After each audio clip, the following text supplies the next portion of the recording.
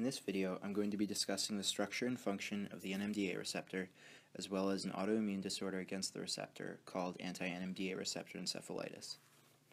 As we know, the nervous system relies on neurons connected by synapses, at which the electrical signals each neuron carries are transmitted across the synapse by the release of neurotransmitters, which are bound on the postsynaptic membrane. NMDA receptors are a type of ionotropic glutamate receptor, a class of ion channel neuroreceptors whose agonist is the neurotransmitter glutamate. However, NMDA receptors also bind a variety of other ions and small molecules like zinc, magnesium, glycine, and more. NMDA receptors are activated in a rather unique fashion, unlike most receptors. The NMDA receptor binds glutamate released into the synaptic gap, but has a magnesium ion lodged in its ion channel. This ion's removal requires a reversal of the charge inside the membrane from negative to positive to force the magnesium ion out, allowing ion flow of, most importantly, calcium through the channel. This reversal, or depolarization, is achieved by other glutamate receptors, which simply open upon glutamate binding. This influx of calcium activates calcium-dependent cellular cascades, which increase the strength of the synapse and encourage the development of more synapses in the same signaling pathway. Therefore, the synapse is strengthened only when it is sufficiently stimulated, which is the principle behind long-term potentiation and the biological basis of learning. Now I'll discuss the structural features of the NMDA receptor. The NMDA receptors are a heterotetramer constructed as a dimer of dimers from two glutamate N1 subunits and two glutamate N2 subunits, each of which has multiple isoforms. The transmembrane domain of the receptor is made up of a series of 4 alpha helices labeled M1 through 4. Helices M1, 3, and 4 are anchored in the membrane and thus are primarily constructed of hydrophobic residues, while M2 does not cross the membrane. This domain shows type 3 and type 4 character because each subunit traverses the membrane a series of times, but the 4 protein subunits form a homotetramer as found in type 4 transmembrane proteins. The M3 segment of each receptor subunit forms the ion channel by experiencing pseudo-fourfold symmetrical interactions.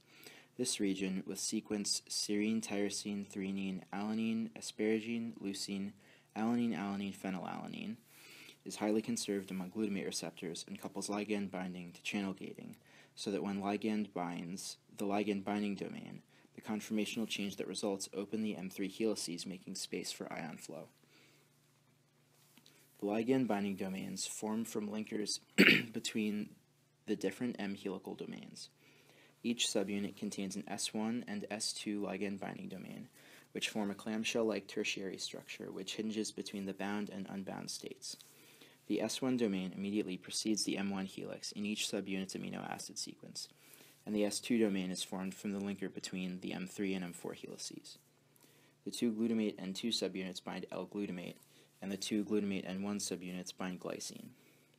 If we observe the binding pocket for L-glutamate in the structure of the ligand binding domain of a glutamate N2A subunit, we see that a threonine and serine are hydrogen bound to the amine group on glutamate, and threonine, aspartate, serine, threonine, and arginine are hydrogen bound to the 4 oxygen atoms in glutamate's 2 carboxyl groups. If we move to the binding pocket for glycine in the ligand binding domain of a single glutamate N1A subunit, we see that threonine, proline, and aspartate are hydrogen bound to the amine, and a threonine, arginine, and serine are hydrogen bound to the 2 oxygens in the carboxyl group. It is these binding interactions which induce conformational change in the ligand binding domains, which couple to the opening of the receptor's ion channel. Having discussed the structure of the NMDA receptor, it is clear that the receptor is vitally important not just for learning, but for the vast range of excitatory signaling in the nervous system.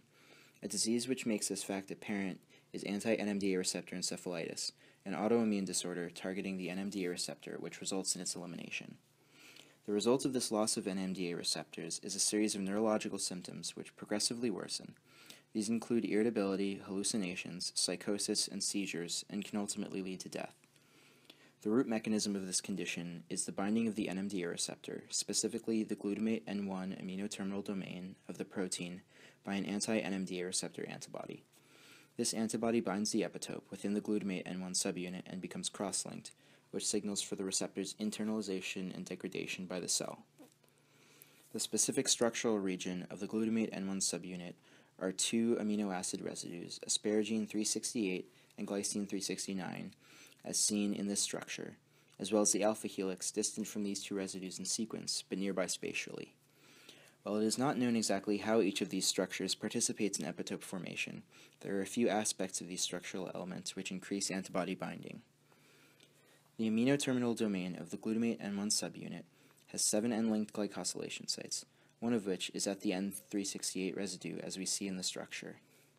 Point mutation analysis showed that the presence of this glycosylation was a necessary component of the epitope, as antibody binding was eliminated in mutants affecting the asparagine 368 residue's glycosylation site.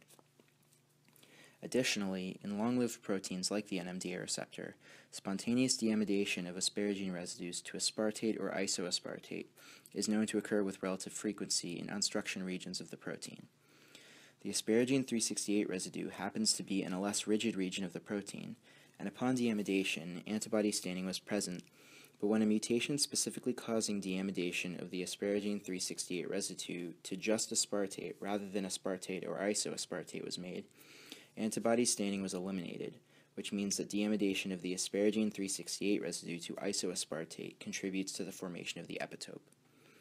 Thirdly, mutation and antibody staining of the alpha helix with this sequence from residues 144 to 156 show that deletion of this structure completely eliminates antibody staining.